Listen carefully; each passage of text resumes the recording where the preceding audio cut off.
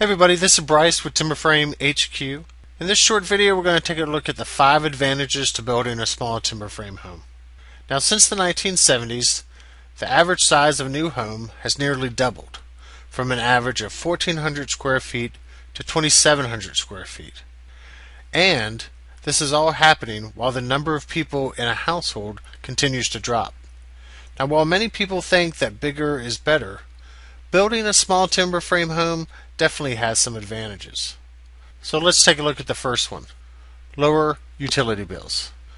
Although newer homes are energy efficient, the cost to heat and cool today's large homes can take a huge bite out of your budget. Aside from the financial considerations, large houses are also using up more and more of their fair share of the natural resources.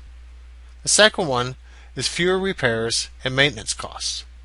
A small home has fewer items to replace, and what does need to be replaced, such as the roof, flooring, furnaces, and air conditioners, costs less to replace in a small home. Additionally, the amenities that sometimes come with the larger homes, like whirlpool tubs, will require the extra maintenance and repair. So the third one is less clutter. People, including myself, have a tendency to keep accumulating things until they fill up a space they have, no matter how large. A well-planned, smaller home will have a practical, multi-purpose spaces and will discourage large rooms devoted to one activity. Such rooms are an invitation to collect random paraphernalia, and a smaller home will force you to buy more prudently, which will also save you money. Number 4, no more downsizing. Many people discover that they can finally afford a larger home just as their children are leaving the nest.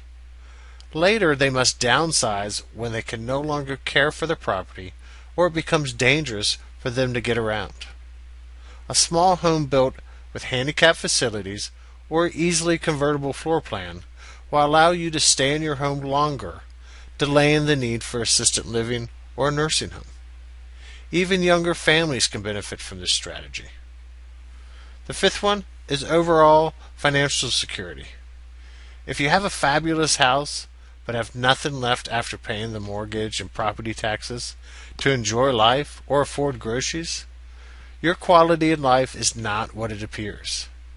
Even if you can afford a larger home, paying extra on a smaller loan will get you that home ownership that much faster, freeing up money so you can enjoy life in the later years.